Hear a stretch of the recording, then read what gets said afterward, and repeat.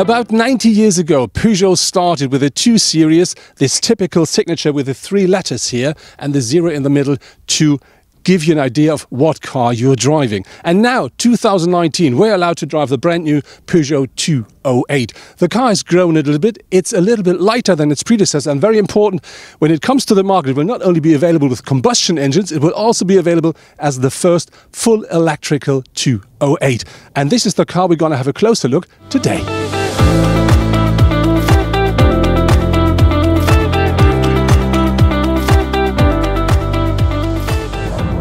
At the moment I'm driving the top petrol version of the 208, which is a 1.2 litre 3-cylinder engine, and that offers 96 kilowatt or 131 horsepower and 230 newton meters of maximum torque. And that is a standard combined in that car with an 8-speed automatic gearbox. And that package really works well. The car accelerates quite nice, and the numbers are not so bad. So the top speed, they say it's 208 kilometers per hour. Acceleration from 0 to 100 kilometers per hour is only 8.7 seconds. And I think that's quite okay numbers. And very important with that car is the engine is quite nicely insulated. So the good thing here is even if you use higher revs for massive acceleration, you will not have this typical 3-cylinder noise in the car.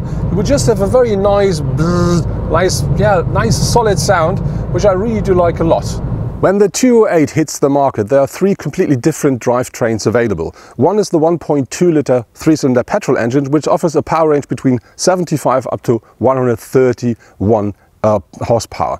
And that car is either gear shifted with a 5 or 6-speed manual or with an 8-speed automatic gearbox. And then there is a 1.5 litre diesel engine that offers 102 horsepower. And of course the car we are driving, which is the new 208 electric. And that car features a 100 kilowatt electric engine or 136 horsepower engine. And that then delivers a drive range with a full battery loaded from up to 340 kilometers. The electric 208 features a 100 kilowatt electric engine. This is the most power the engine can deliver, so 136 horsepower.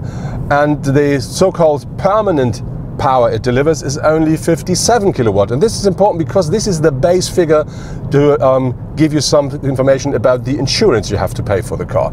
On top of that, you get 260 newton meters of maximum torque, and this is a package that works quite well in the car. So if you push the pedal to the metal, that really delivers some driving pleasure.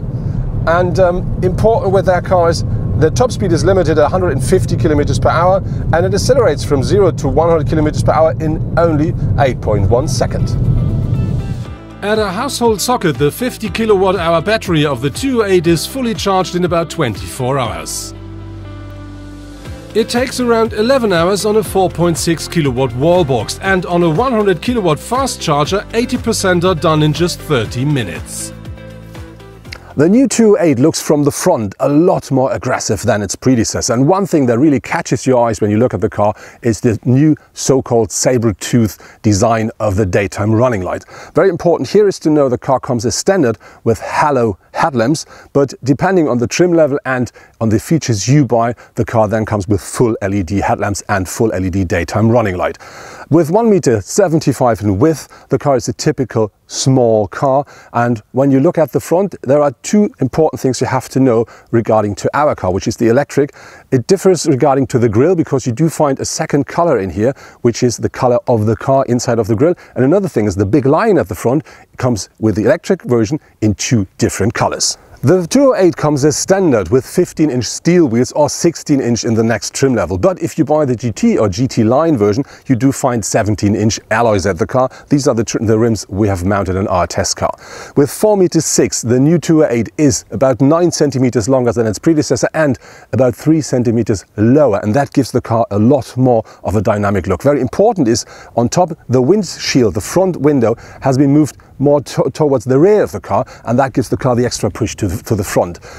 If you do buy the trim level GT or GT line as a package, you do find wheel arches in glossy black, and that really makes the car look completely different. So it's got a completely different stance, and I think it looks a lot more solid and a look more sporty with these black wheel arches. My most beloved point of view for the new 208 is from the rear side, because from that point of view the car looks, as I think, the most muscular, the most massive and sporty. And very important here at the last pillar you can see the big E, which indicates this is the electric version. Looking at the rear of the car, you do find the 3-claw daytime running light in the taillights with LED technology, and you do find between these taillights a glossy black panel, which you may already know from the new 508, and that gives the car a bit more power from the rear. And when you look straight from the rear to the car, you'd find these shoulders nicely shaped, and they really make the car look a lot more sporty from the rear view. The 208 features as standard the most important driver assist and a safety system. So you always get a lane keeping assist, you do find an emergency brake system, you do on top find a cruise control, and you do find, which I think it's quite nice, traffic sign recognition. All as standard, but you can have a lot more, and so you can order an adaptive cruise control, or you can order an active lane assist, which not only keeps the car on the road when you get too close to the edge, it also keeps the car on the lane. So this is, let's say, nearly autonomous driving. The standard 208 with a combustion engine is quite quiet, and I really do like this, but the electric one is a completely different level. So the only noise you hear at the moment is the road, because that's not the best road in the world, but the rest of the car doesn't give you any noise at all. So just a little bit of a typical electric noise, but that's it. And it's something where I would say it's really an absolutely big plus regarding to the comfort.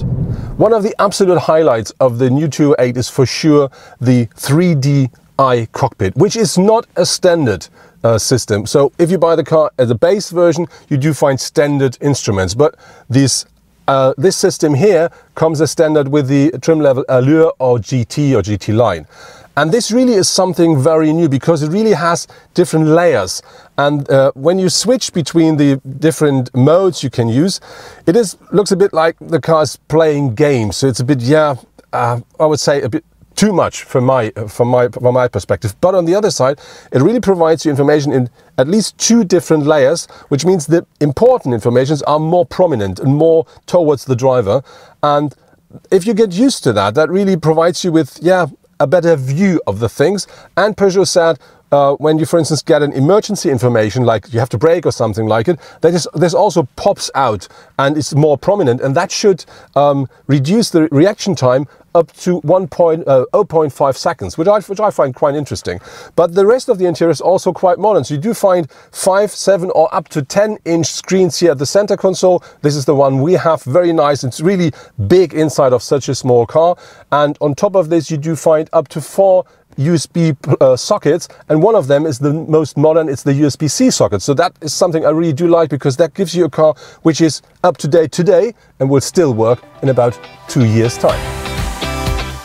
The 208 is available in the 4 trim levels, like Active, Allure and GT. Who wants driving pleasure, comfort and technology will certainly decide for the 100 horsepower petrol in the Allure trim level. Especially as this, together with the optional €2,100 GT line package, almost offers a fully equipped car.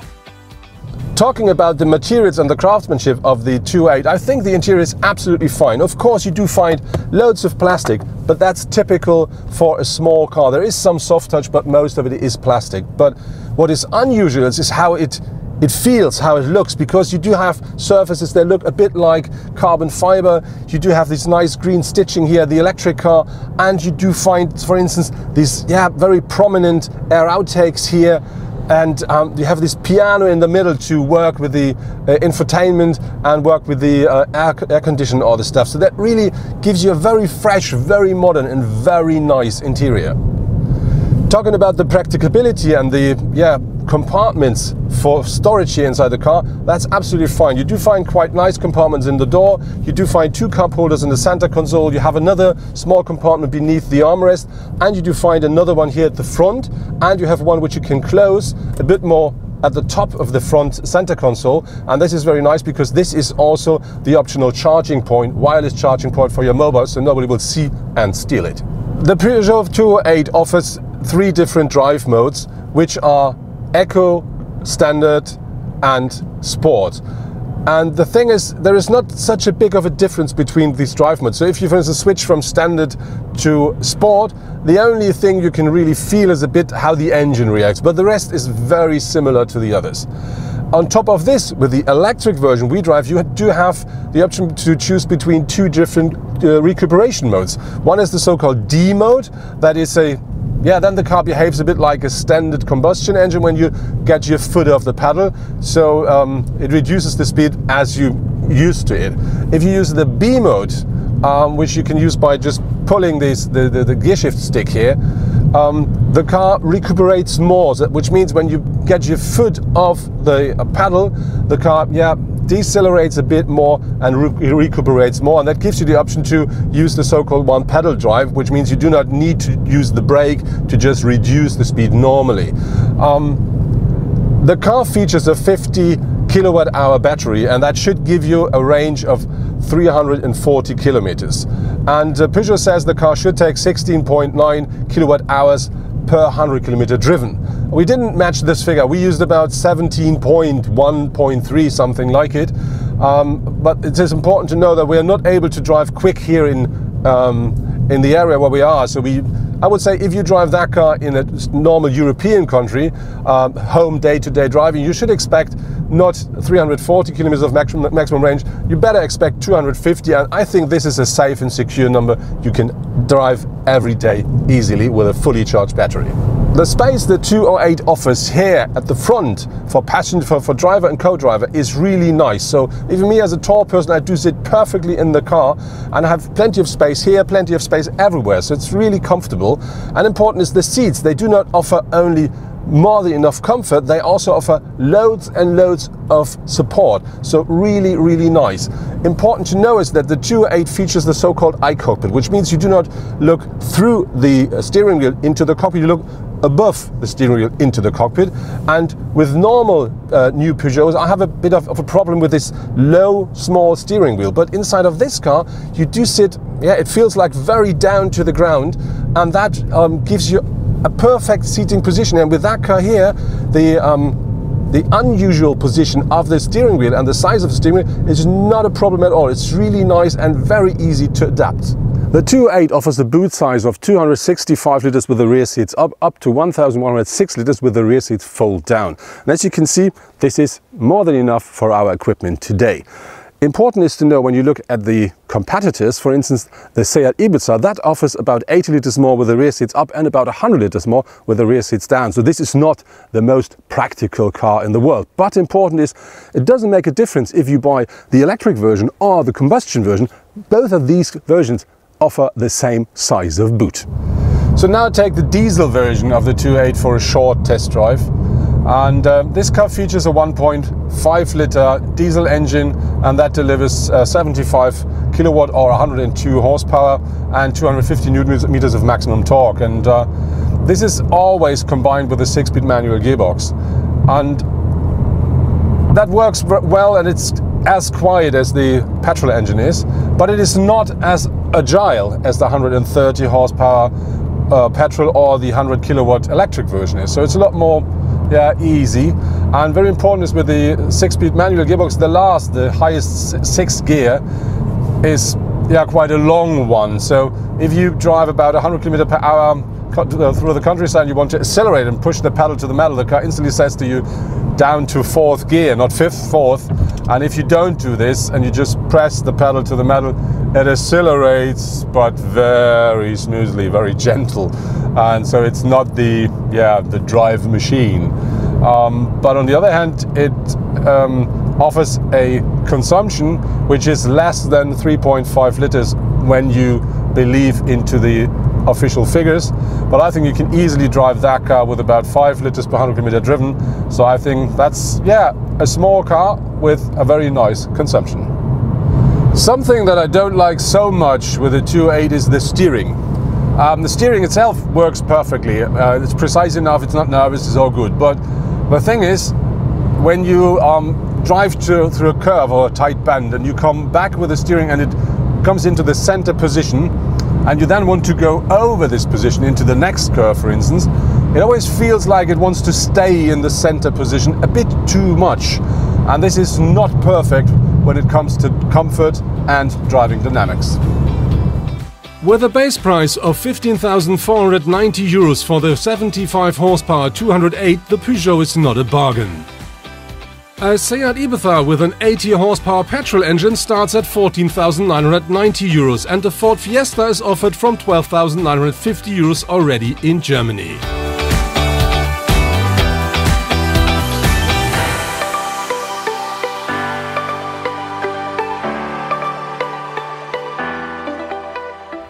So that was my first test drive in the brand new Peugeot 208.